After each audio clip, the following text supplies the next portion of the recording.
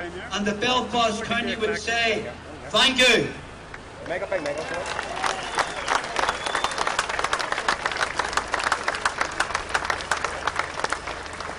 The cornerstone of our campaign is that our protests are peaceful, and for that we also thank you.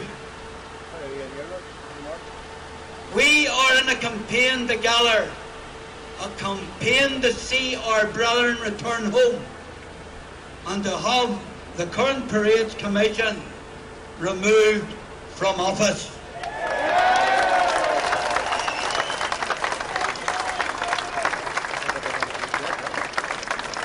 It's amazing. MPs from England were with us on the 12th day. They were surprised that it wasn't the Northern Ireland Assembly installed the Parades Commission. They thought that we done it.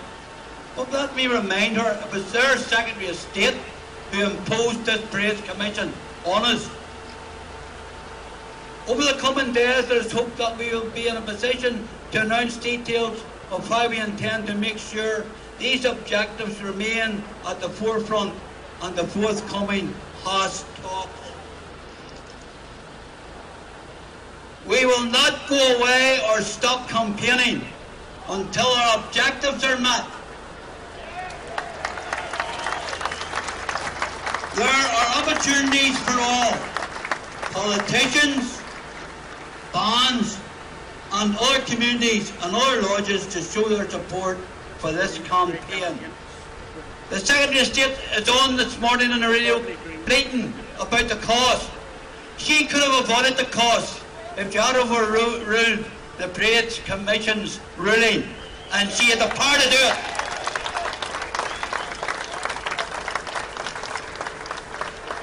This struggle is not one that will advance by alternate squabbling or point scoring.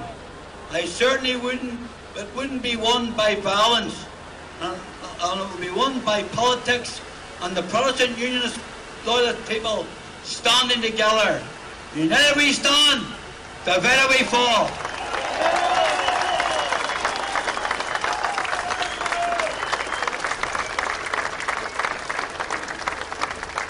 We have been told to take example and be inspired by the example of Londonderry.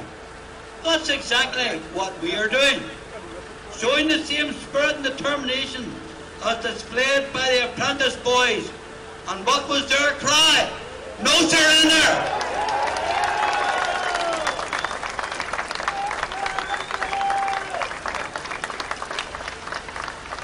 As a little boy, I learned a hymn. I'm going to read the words out to you. I think it's very appropriate.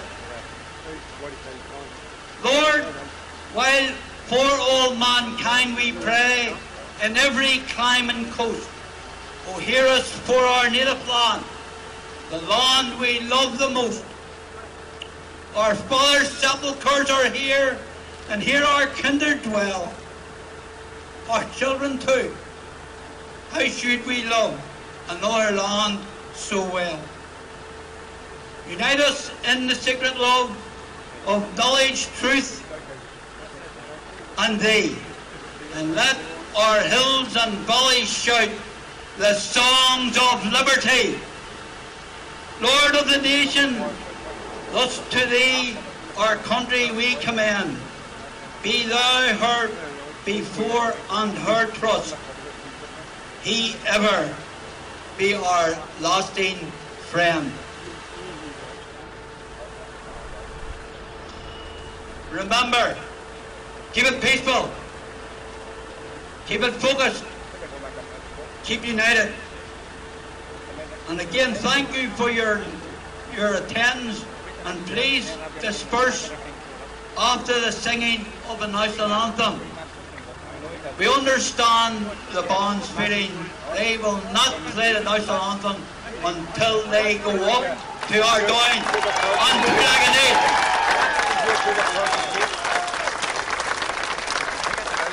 However, as loyal citizens of this United Kingdom, and I remind you that, in my view, this is the oldest part of the United Kingdom.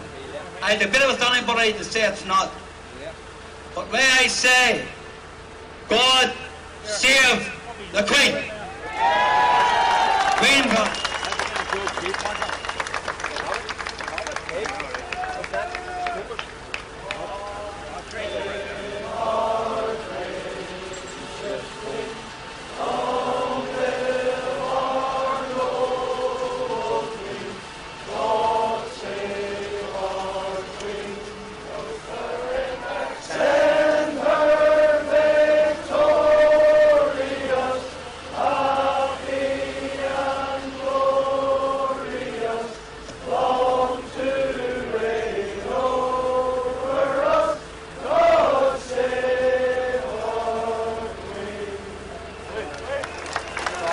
Thank you.